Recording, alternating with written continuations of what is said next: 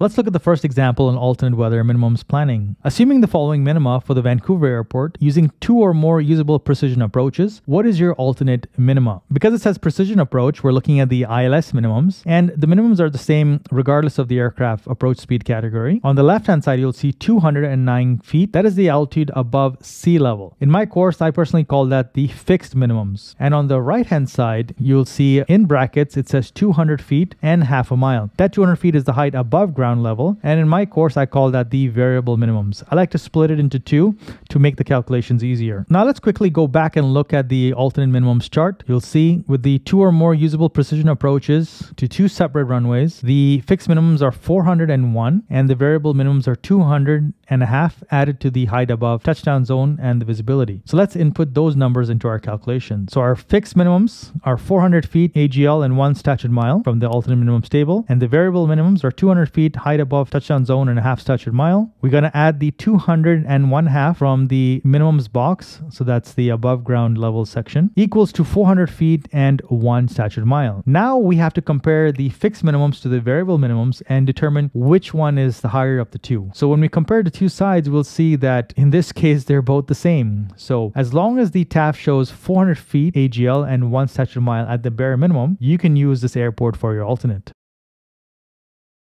Let's look at another example. In this example, assuming the following minima for the Gander airport using 1 usable precision approach, what is your alternate minima? So the precision approach is the ILS approach, and you can see for all the categories, Alpha, Bravo, Charlie, Delta, it's the same. On the left-hand side is the 688 feet, which is above sea level. On the right-hand side, it's 200 feet, and that's above ground level. And the advisory visibility is a half statute mile, RVR 2600. So when we go back to our alternate minimums table, I've highlighted here the 1 precision approach. We're going to use these numbers. 600 feet AGL, 2 miles for the fixed. So we're going to take those numbers and put it into our calculations. The fixed minimums, again, 600 feet AGL, 2 statute miles from the alternate minimums table, and the variable minimums, 300 feet height above touchdown zone, 1 statute mile. You add the 200 feet and a half mile from the alternate minimums box, equals to 500 feet and 1.5 statute miles. So now we want to compare both the left-hand side and the right-hand side to determine which of these is higher. In this case, 600 feet AGL and 2 statute miles is the highest visibility when you compare the two sides. And when you're looking at the TAF, your terminal aerodrome forecast, to determine whether to use the airport as an alternate, this is the minimum visibility and ceiling it must show to use it as a legal alternate. Now, because the visibility is 600 feet and 2 statute miles, we're legally allowed to use the sliding scale.